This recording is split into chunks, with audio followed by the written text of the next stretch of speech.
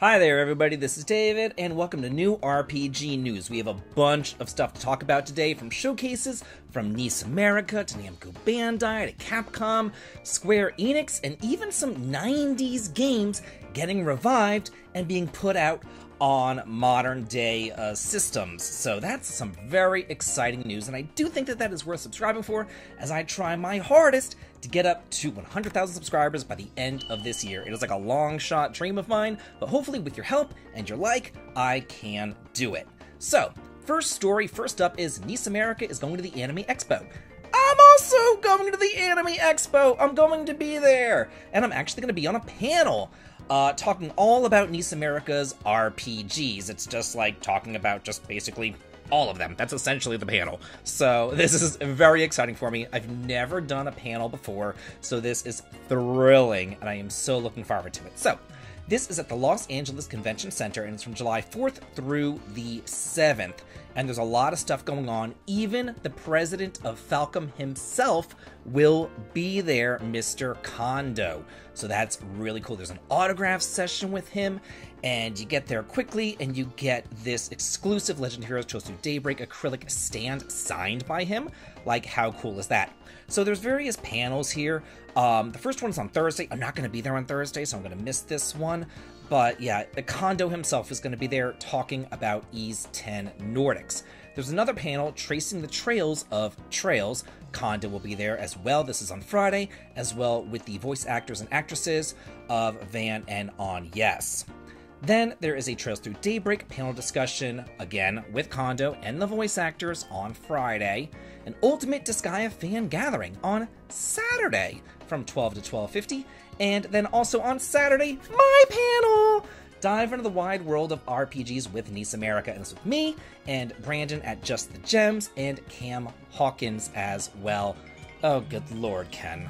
Sorry about that, I'm so not re-recording. He just wanted to know if I want anything from the grocery store. So anyway, this is the Anime Expo. That's where the NISA booth is going to be. Apparently there's going to be a whole lot of other booths. I see a Namco Bandai booth over here, a Marvelous booth over here as well, gaming booths, all sorts of stuff. There's the ability to play some demos, an Ys 10 Nordics demo, a Reynatus demo, Trails Through Daybreak, and a Phantom Brave the Lost Hero demo as well, which I definitely do want to get my hands on, as well as some merchandise that you can purchase. So I do hope to see all of y'all there. If you are there, please come please come up at I can't talk today! Oh my gosh, Ken has me all thrown off. Please come up to me and say hello after the panel. I would love to meet you. So, yeah, there we go.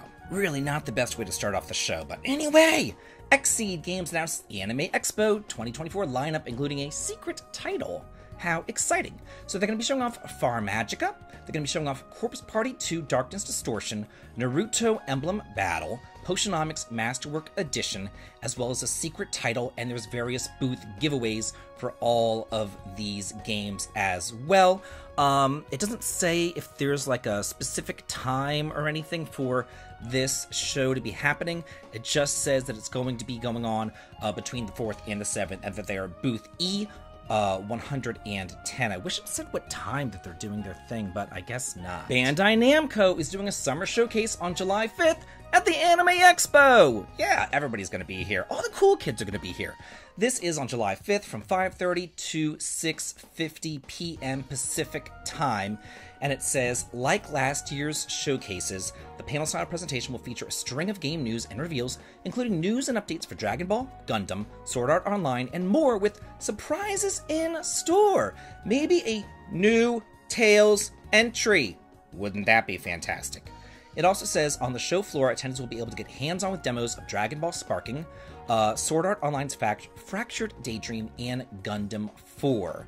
So yeah, very, very, very exciting stuff happening at the Anime Expo. I'm over on the Twitter, and more Anime Expo. Square Enix is going to be there. Apparently their manga and books division is going to be there. They're going to be at room 411 at 5:30 p.m. on Saturday. I'm going to be there on Saturday, and that will be after my panel. So I'm definitely going to be going over to the Square Enix panel as well. to check out their little manga and books thing, and it says, leave us some rare swag. I need some more rare swag. I need to put some more stuff back here. Speaking of Square Enix, we have a post here from Genki, and he summarizes pretty much all of the various changes that are happening in Dragon Quest III HD 2D. I thought that I silenced my phone. I don't understand why it's still making noises. I hit the little red button to silence it, and it's still making noises, and now it's bothering me. It says the story is based on the original with some revisions under supervision from Yuji Horii. Akira Toriyama was not directly involved, however the art style respectfully imitates his style. You can choose either graphics mode or performance mode on the PS5 and Xbox versions. There's 3 difficulties, the Draki, Dragon, and Draconian, which is easy, normal, or hard. 3 battle speeds, normal, fast, and super fast. There's auto battle, auto saves, random encounters, not on-screen encounters, classic JRPG gameplay with improvements, added sound effects and voice acting, orchestrated music. The world map is not flat, and it has a design that goes up and down. I think that what that's talking about is just whenever you go up hills, it'll rise up, or maybe whenever you're on the boat, it might show the curvature of the earth or something whenever you're out flying around on Ramia or something like that. It also says the world map and mini-map is always displayed. Camera cannot be controlled, but the zoom distance can be changed. You can dash in towns and fields, and during battle, the camera angle changes with each turn. So it's like a dynamic camera thing. So that's really cool. I actually put up a pretty detailed video about Dragon Quest III HD if you wanted to go and check that one out. I'll put a link to that in the comments. So I just double-checked my phone, and it was on silence. I swear, the thing is possessed. Anyway, Square Enix is still working hard on indie small-scale games, the CEO says. Oh, I don't know. I'm having an off day, y'all. You'll have to excuse me. In the past fiscal year, Square Enix saw a 70% decline in net profit and posted an extraordinary loss of 22.1 billion yen. We already talked about this, after abandoning previously greenlit projects that were deemed unprofitable. This was followed by the announcement of a big change in policy, including a focus on quality over quantity with regular AAA releases. Then they went ahead and they had a shareholder meeting, and he was asked a couple of questions.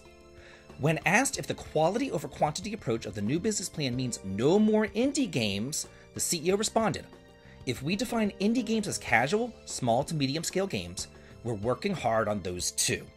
I cannot name specific titles at the moment, but our development pipeline does not only include major titles. Indie game development should not be ruled out." So the death of all these small series has been greatly exaggerated. Incidentally, the same shareholders' question also included an inquiry as to how many AAA titles Square Enix intends to release per year. But Kiryu did not provide a figure, instead explaining that the company is prioritizing making well-timed releases, rather than achieving a specific yearly quota. Ha! Hallelujah, somebody has a brain cell in their head.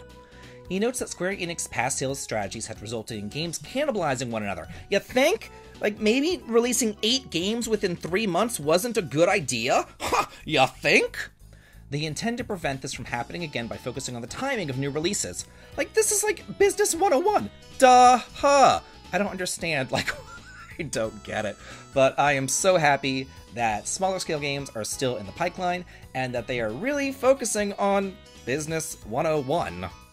There was an interview with the president of Falcom, President Kondo, and he talked about the future of the Trill series and the celebration of its 20th anniversary. And this is a long article. I'm going to have to scroll through a lot of stuff here to get to what I want to talk about.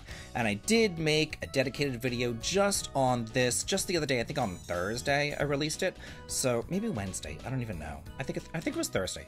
I think so. I think Thursday. And I released it there and I talked about this. So let's recap. Okay, so it says, please tell us what the future prospects of the Kiseki series. It's been going on for 20 years, but at present the early titles are difficult to play due to the hardware, and it's not easy for new users to get into the series. Of course, we would be happy if you started with Trails of Ray or Trails of the World, but I think that there are many people who want to play for the introduction of the series. So we're currently preparing something to respond to such voices, and we would like to announce it somewhere around the 20th anniversary, so please wait a little longer. We just had the 20th anniversary back on like the 24th, so it was just a couple of days ago, and yeah, they're talking about the beginning of the series. That's the Trails in the Sky series, and they're working on something to get people back into the Trails in the Sky series, so it's obviously remakes, remasters, we don't know yet, but it should be coming up with a forthcoming announcement. This is very exciting, straight from the president of Falcom himself. We are getting a Trails in the Sky remake of the trilogy. Then he goes ahead and he talks about the ending of the series. He says, "This concludes the range that we decided to do at the beginning, which is the Liberal Kingdom arc, the Empire arc, and the Republic arc. But there are still some parts of the series that we want to draw on a little more, so Kiseki will continue into the future. However, it's been going on for 20 years already, so I don't think that it can go on for another 20 years. Above all, most of the mysteries will be revealed in Kai no Kiseki. So I've been talking with the staff about how the true ending is finally in sight." Kai no Kiseki is the Daybreak arc. "Since we've made it this far into the series, we want to see it through to the end, and if we're going to go that far, we want to at least make it in a way that can be satisfied with. We definitely don't want to ruin the last 20 years at the very end, and we'll do our best to make sure that doesn't happen, so we hope for your continued support." He's basically saying he doesn't want to pull like a Game of Thrones, you know, and like ruin the ending, so he does want to put a cap on it, and I know that he said earlier that he's like 85 to 90% done telling this story, and he just wants to wrap it up. So in Farewell O Zamuria, which is the latest edition coming out in Japan, they're really trying to wrap up the story, and they're leaving Zamuria. And they're going to do another Trails series, but it won't take place in Zamuria. It'll be like a brand new Trails on a completely different continent or world or land or whatever. So don't worry about Trails like ending after this. It'll just continue on, just in a new land. And that website that I mentioned, the Kiseki series 20th anniversary website, is live. There's a lot of good stuff on here, mostly purchases that you can make, all sorts of stuff from tote bags to little pins to posters to all stuff. There's a commemorative card giveaway campaign underway, all sorts of different stuff. T-shirts that you can buy, watches that you can buy. How cool is that? Those are some nice watches. There's all sorts of stuff over here on this website. I'll also include a link to this website in the video description as well. So if you want to go here and purchase any of these Trails items, you can for the 20th anniversary. And more Trails news. It's never ending. I talked about this in the video the other day too. We're getting Legend of Heroes Trails through Daybreak 2. It's coming west. This was leaked via the PlayStation Network. So this is kind of odd right here. So basically it says in the west, if you had purchased Kuro no Kiseki 2 in Japan, but you had your English language section set to English, if that makes any sense, then the logo changed from the Japanese logo into the English logo. So this is the new English logo right there. I mean, to me, it's no surprise that we're going to be getting Trails through Daybreak 2. We've been getting every single Trails game, so it's like, duh, we're of course getting 2. It's just a matter of when we're going to be getting this. So probably it says NISA America will host, you know, a panel at the Anime Expo on July 5th where the official announcement will likely take place. So we'll probably hear about it relatively soon at the Anime Expo that I'm gonna be at. We have a ton of information on Phantom Brave the Lost Hero, a debut trailer, details, and screenshots right here. We heard about this earlier on the Nintendo Switch Direct, but now we have some more official information. It's coming out for the PS4, PS5, Switch, and PC on 2025 worldwide. We don't have an actual firm release date for that. It says it's set in Ivori, a world made up of unique floating islands that depicts the adventures of a young girl named Morona, who can communicate with phantoms, the spirits of those who have passed on. The game's appeal lies in its dynamic and versatile combat, allowing for free movement across a gridless battlefield. You can utilize unique systems like Confine, enabling phantoms you've befriended to combine with and possess items on the map to fight alongside you. Additional systems will broaden your range of strategies, such as confronting Morona to a befriended phantom with strong bonds to alter the course of the battle, or confirming phantoms to gadgets on the map like cannons and tanks. You can enjoy a plethora of side activities similar to those in the Skya series, including character creation of over 50 units, strengthening your favorite characters with the maximum potential, exploring random dungeons for leveling up, and gathering items, as well as more. And there's some cute little screenshots right here that you can look at, character introductions. There's a lot of different stuff here if you want to really dive deep into this game right here. It looks like it's using like a Growlancer type of battle system where there's circles and stuff, also used in Diofield Chronicle. If you're wondering how they're going to do like the gridless system, that's probably how it's going to work. We have a Capcom Next, Summer 2024, set for July 1st, featuring a couple of games. It says Dead Rising Deluxe Remaster, Kunitsugami Path of the Goddess, and Resident Evil 7 Biohazard. This is going to be at 3 p.m. Pacific Time, 6 p.m. Eastern Time. You can watch it on YouTube in English or Japanese. But there's some more Capcom news. They put out a survey not that long ago called the Capcom Super Elections, with over 250,000 votes from around the world talking about what people's favorite games are.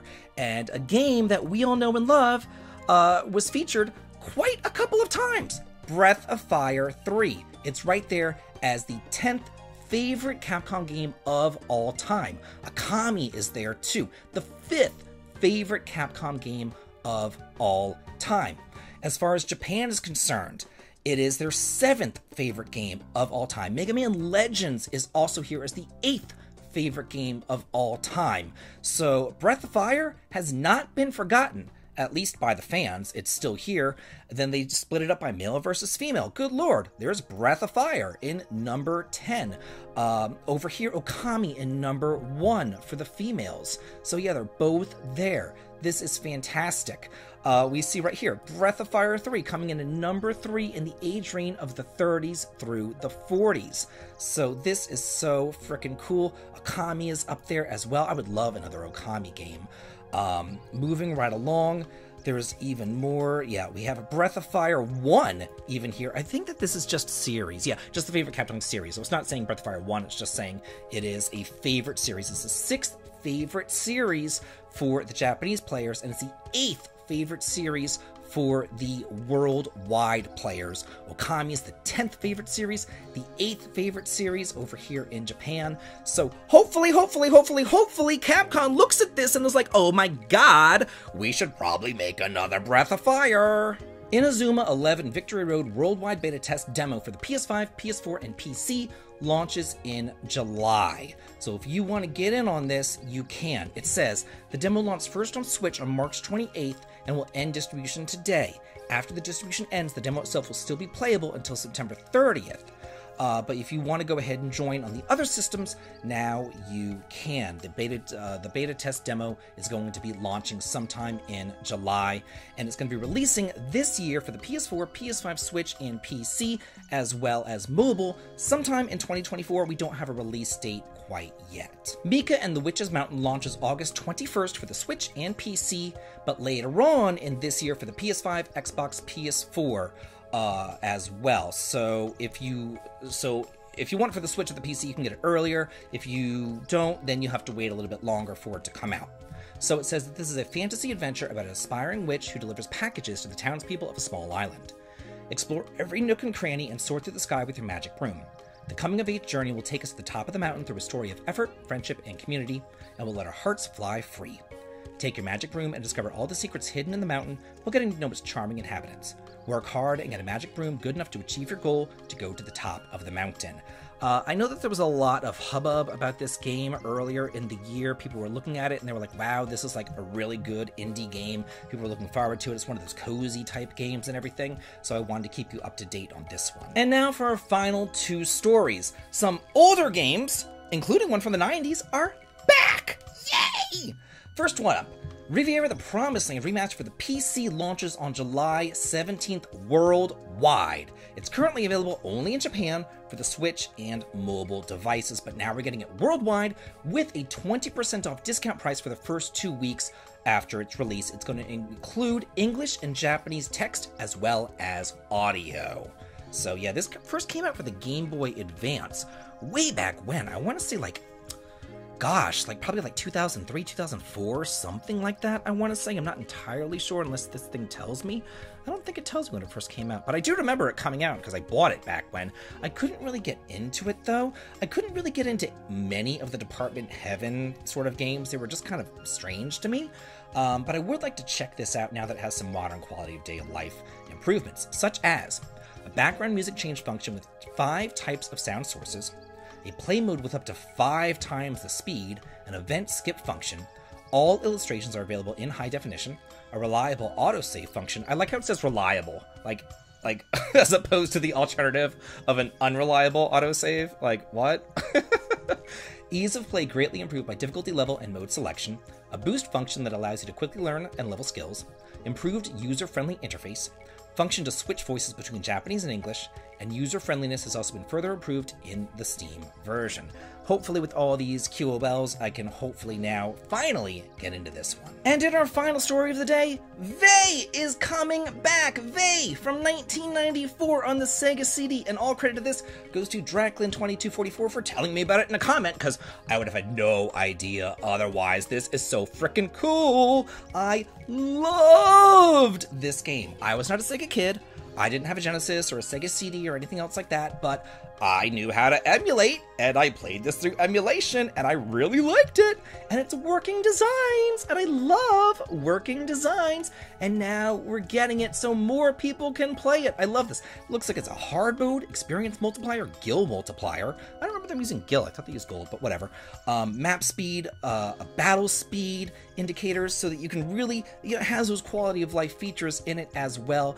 This is so frickin' cool. Let's see what it says. It says, a 16-bit cult classic RPG from 1994 returns with tons of improvements. When your peaceful kingdom is attacked on your wedding day and your wife-to-be is kidnapped, it falls to you to journey across the world and stop the terrible machines of war that threaten to lay waste to it. User-selectable difficulty makes this title great for both beginners and RPG veterans, compelling and engrossing story, nearly 10 minutes of animated cutscenes with English and Japanese audio. An autosave feature allows you to play in small increments, over 100 enemies and a dozen challenging bosses, over 90 expansive areas to explore, updated music that loops seamlessly, Bluetooth controller support, Steam achievements, and absolutely no microtransactions, because this is a game from the 90s, and it's back, and it's so exciting, and I love this. And who else would love to see more working designs, Lunar games coming to Steam? Like, this would be great. Popful Mail. Where are these games? Bring them out. Vanguard Bandits. Come on now. Bring them out. Arc the Lag Collection. Let's go. Let's go, working designs. Bring them all over to Steam. Ha! That would be so frickin' cool. Anyway, that's it for this news. I want to know what you feel about it. I am super, super stoked about it. And as always, have a good day.